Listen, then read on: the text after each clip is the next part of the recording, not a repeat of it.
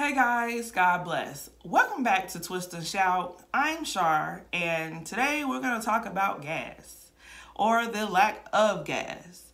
Now, me, personally, disclaimer, I'm not the news. I'm not a scientist. I'm speaking my own personal opinions about the matter, and that's just that.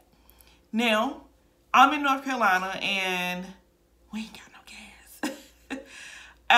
It started yesterday. I didn't even know, because I don't know if you guys know or not, but I've said it plenty of times, but I know some of you are new subscribers. We don't have cable.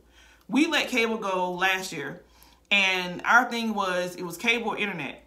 And because my husband was real serious and committed about, having a ministry on YouTube and making sure he can post his videos and stuff, and then I was starting YouTube, he was like, all right, we don't need cable. Cable ain't all that anyway. We'll just get some other means of entertainment that we can have and accompany with the internet and save money. And that's what we did. So, and I have been fasting and praying.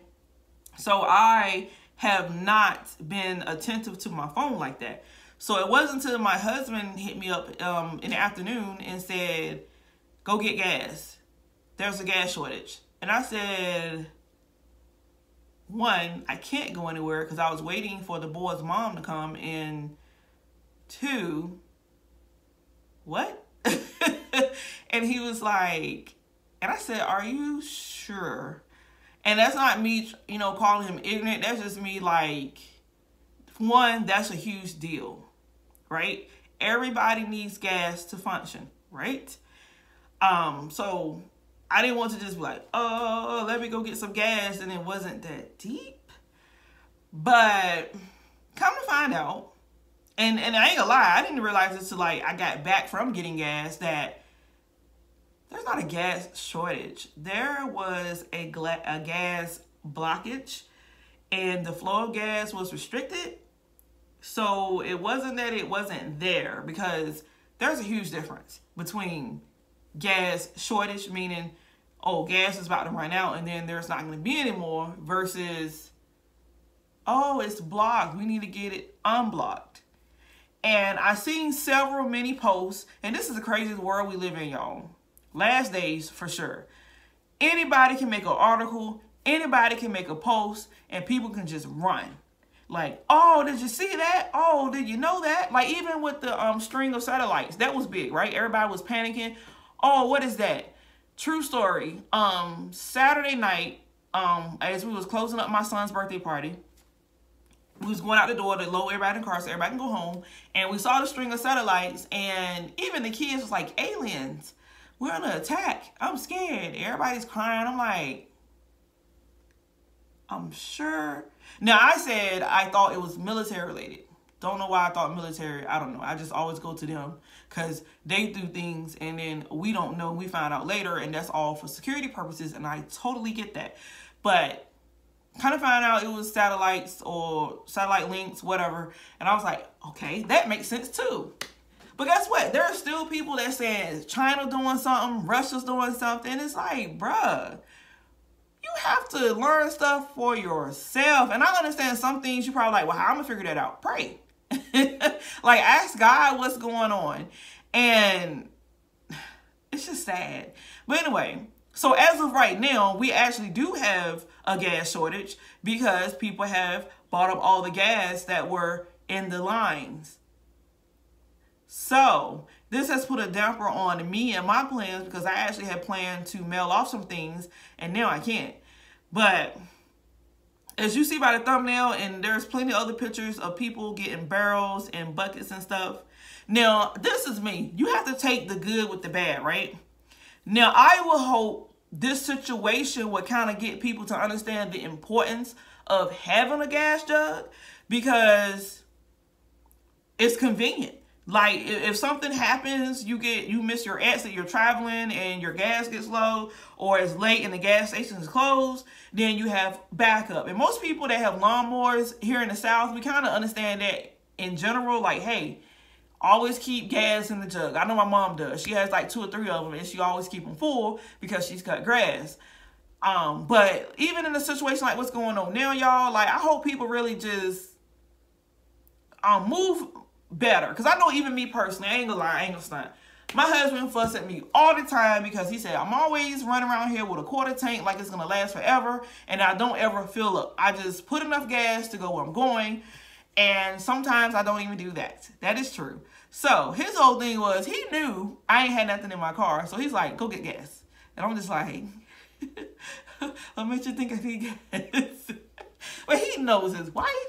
And now I ain't gonna lie, this it's not scaring me, but this will help me to be like, you know what? All right.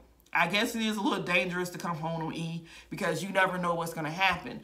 But I'm still not about to go out here and break my neck and fill up 10,000 jugs, because my whole thing is, just like I need gas, somebody else need gas, you know?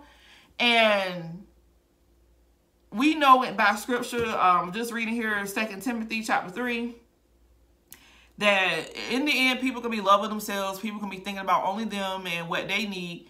And that's just what it is. And I know people say, everything got to be wrapped around religion. My friend, this Bible is here for a reason. It is to help us. It's to warn us. It's to teach us. It's to correct us. So, yes, if something's going on in the world, I'm going to go back to the Word of God. And that will help me, you know, pass righteous judgment on what's going on and what I should do about it. Because panicking and buying 10,000 jugs is not Christ-like to me. It's not Christian-like to me at all. You can talk all you want to. Being prepared, yes. Like, even when I was telling y'all, I made a video about the 3 days of darkness, which I got to make an updated video because some other information has come out. But you don't want to be naive, right? You don't want to be walking in ignorance. Like, I think everyone should have backup food. That's just me. And everyone should have non-perishable food in their home in case hurricane, tornado, flood. We done seen it all. We done been it all. I done been through Hurricane Isabel, Hurricane Floyd, Hurricane Katrina. Like, I done been through all of them, and most of them left us without lights for a little while, and we couldn't go anywhere.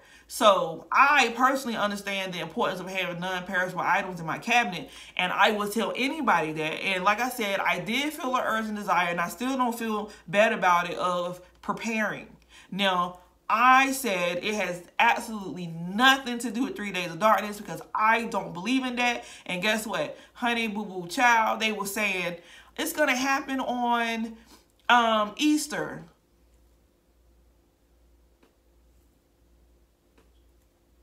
Oh, you want me? Okay, just in case you didn't understand it. Today is May the 11th, and it's going to be a full moon tonight.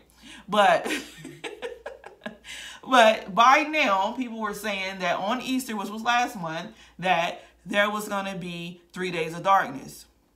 There's no 3 days of darkness.